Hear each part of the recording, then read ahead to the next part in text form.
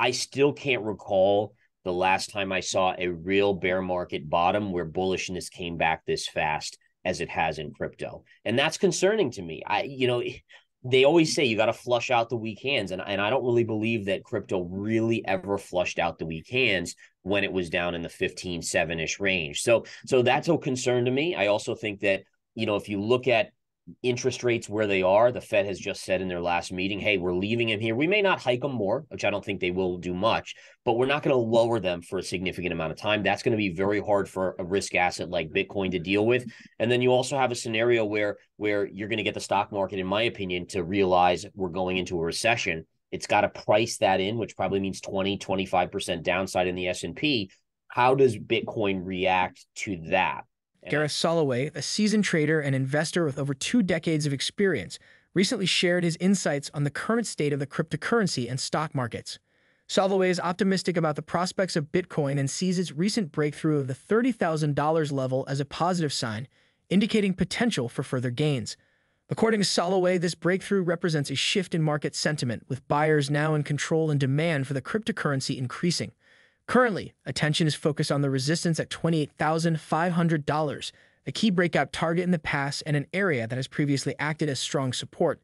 Soloway believes that breaking through this level will require a strong push from the bulls to continue the upward trend. According to Soloway, we are about a year and a half into this bear market. This stagnation implies perhaps a year and a half of stagnation before Bitcoin shoots up to the moon again. While he sees the $30,000 level as a potential sign of strength, he also acknowledges the possibility of it being a top or a bubble waiting to burst. Soloway believes that the rapid rise in Bitcoin's value is not sustainable and that the market is overdue for a correction or even a crash. Gareth Soloway believes that I think we're seeing these flashes of what Bitcoin can be, this amazing asset that is a protection asset against other issues in the global sphere, but it's not quite there yet. Before proceeding further in this video, make sure to click on the subscribe button below to stay updated with our latest content. So what we're seeing here on Bitcoin is, number one, just recent. Let me go to my 10-minute chart because this is a pretty recent sell-off just in the last hour or so. And we can see it all of a sudden starting to dump to the downside here. And if we go back to your daily chart, one of the things I'm watching here is that if you look at the lows of this consolidation pattern, right? Look at this, right? If we just draw a trend line right across here, you essentially are right at that area. So in the short term, this 26,700-800 level, very, very important. If this breaks, then you're headed to this level, which is at 25,000. So you are at a very pivotal point. A lot of people have been speculating in the crypto markets that we're just about to this big breakout.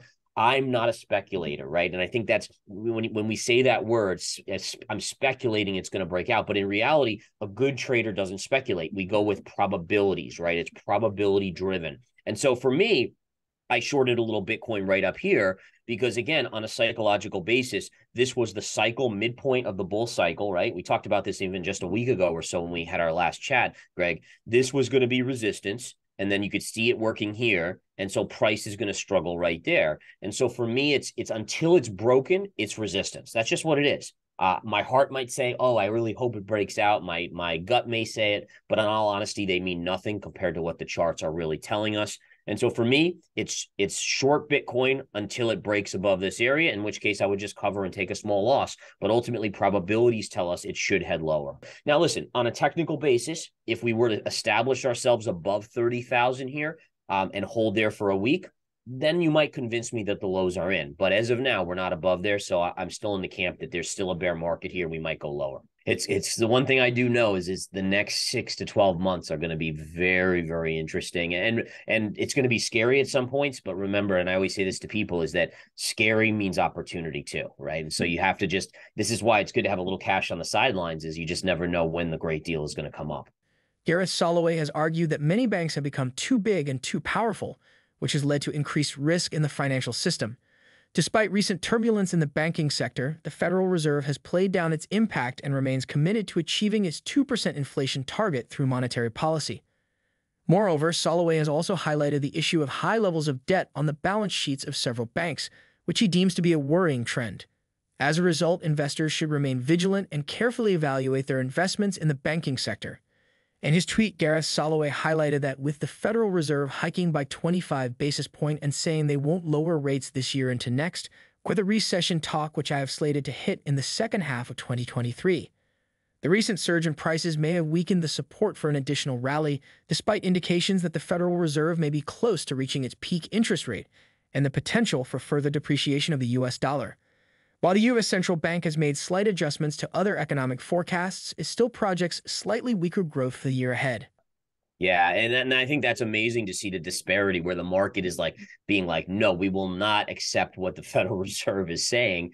Part of that, honestly, is a loss of confidence in the Fed, right? I mean, the Fed has said this before, and then they've pivoted very quickly. The only thing I would like to point out about that is that in the past, when they've kind of changed their mind, like 2018, great example, they were hiking rates, market dropped by 20% in something like 6 weeks, and then they reversed and actually started cutting rates.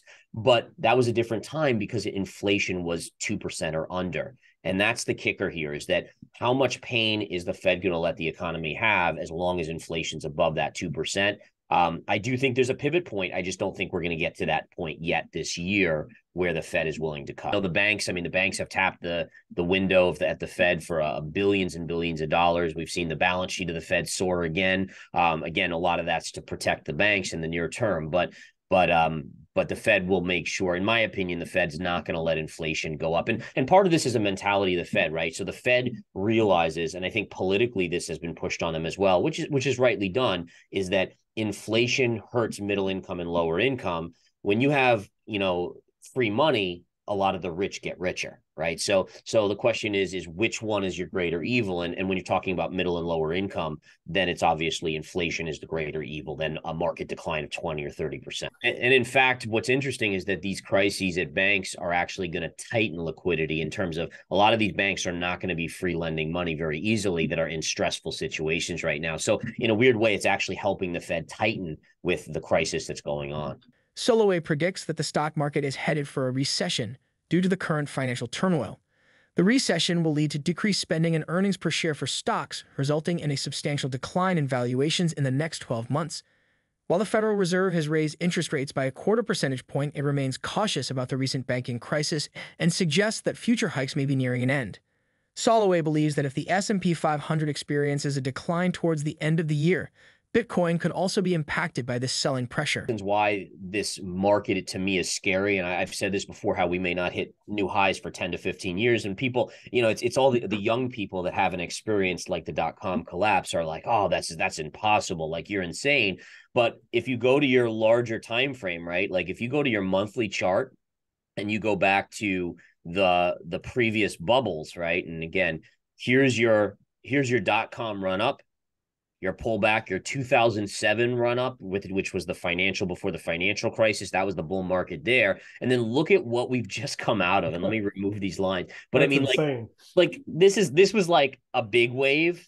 This is like a tidal wave. I mean, and like I look at that and I'm like, dude, that scares the crap out of me when I see like the amount of upside that was driven by quantitative easing and these printing of money. And it makes me aware of how bad. I mean, people to me don't have any concept of if we really got in the crap, if it really hit the fan, what could end up happening. I mean, I've even speculated that if we got the ultimate reset, we've never retraced to the highs of this double top. So charts generally, they like to break out and then they like to retrace and then they like to go higher. We never retraced because the market never got that chance because there was so much money printed. So in my head, I'm like, oh my gosh, and again, this is worst case scenario, but is it possible that we could ever go back to that level? I don't know. Gareth thinks that in the short term, the fear the banks caused influenced investors to buy Bitcoin as a safety play. Gareth Soloway remains bullish on Bitcoin, recognizing its potential as a crucial asset in the current market. While acknowledging the potential for mode rate inflation, Soloway believes is unlikely to reach levels seen in previous years. On this note, we conclude today's video. Do you agree with Gareth Soloway's perspective about financial crash in the market and Bitcoin performance? Share your thoughts in the comments section below. If you found this information helpful, then like this video and subscribe to our channel. We will bring you more updates in the future.